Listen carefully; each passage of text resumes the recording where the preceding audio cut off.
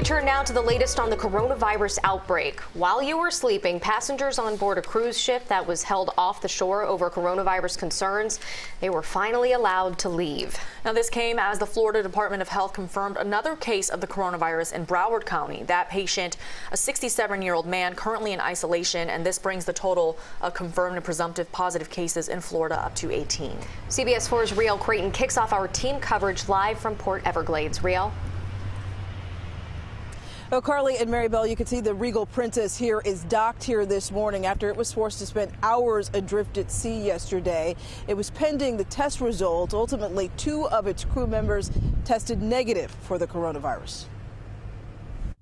Regal Princess, that can fit roughly 3,500 people, made its way back to Port Everglades Sunday night. This happened after drifting off South Florida's coast for hours during the end of its 7-day cruise. Life is good. We see people walking around with suitcases. We're getting out tonight. We don't know exactly the time, but we're very happy. Everyone's happy. Over FaceTime, Alexis Vanderlee talked to us after learning she can go home. Passengers were originally scheduled to dock Sunday morning.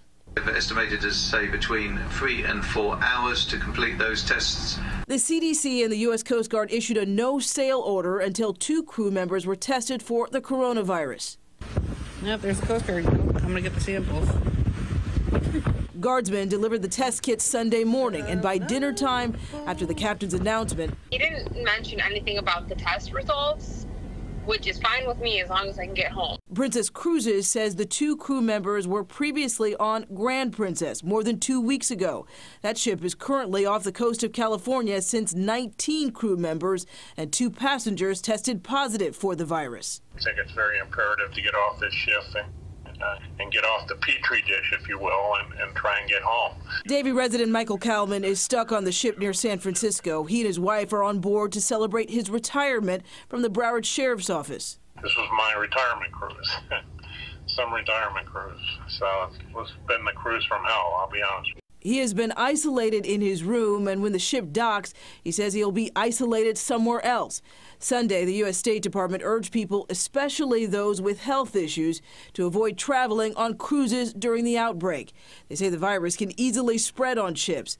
Vanderlee says she'll hold off on planning her next cruise. I won't plan my next cruise while there's an outbreak of disease going on, but I do like the cruise. The new warning came after Vice President Mike Pence visited Port Everglades Saturday to further enhance entry and exit screening. He announced new plans for the cruise lines, like having testing kits on the ships and new quarantine standards. As for the Regal Princess, a spokesperson for the cruise line says crew members in question didn't show any symptoms of the virus, and they're well beyond the 14-day incubation period for the illness. Originally, travelers were told it'll be Monday or Tuesday until officials had results, but the no-sail order was lifted sooner, so thousands can be back on land. And passengers allowed to disembark yesterday. Regal Princess was scheduled to leave with a different set of travelers last night, but that trip has now since been canceled. We're live in Port Everglades. Regal Creighton, CBS 4 this morning.